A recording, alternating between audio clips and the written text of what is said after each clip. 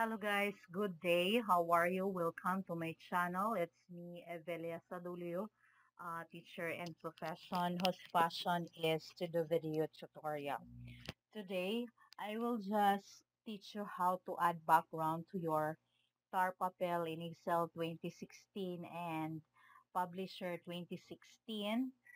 This is because I have one viewer who is asking if we can add background to this tarpapel. Okay, let us start our tutorial now. Let us start with Microsoft Excel, adding background to our tarpapel in Microsoft Excel. So this was my previous tarpapel. So what we need to do is just to add backgrounds. It's just very easy. So just click page layout and then there is background here that you can click. Then after that, you can choose whether online or offline. If you have a strong connection, you can just wait here for the pictures to load. If not, you can just work offline. Then choose the picture that you want. So I have here already some backgrounds that I can add to this. Okay, so I will just scroll it down. Okay, I will be choosing this one. Just click and insert. Then here you have it. You already have the background to your tarpapel in Excel. So what you need to do before you add your background, make sure that the color is lighter and not that dark that will not show your context in your tarpapel.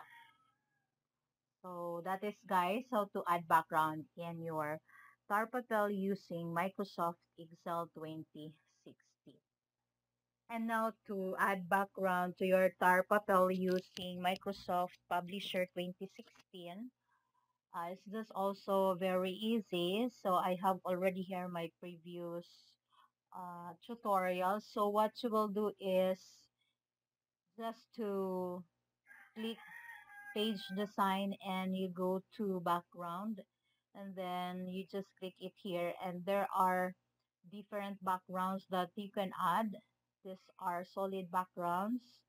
If you want to use this one, you just click one and then you already have the background and you also have gradient background. But if you wanted to add picture, you can click more backgrounds and you can go to picture or texture fill.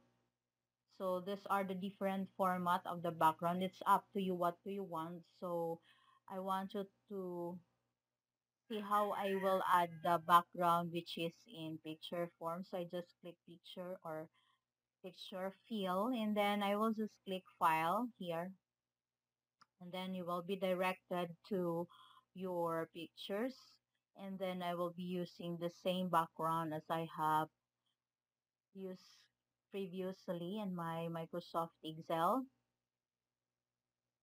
So click also that one, then click insert and then click OK and there you have it. You already have background to your tarpapel in Microsoft Publisher 2016. That is how guys.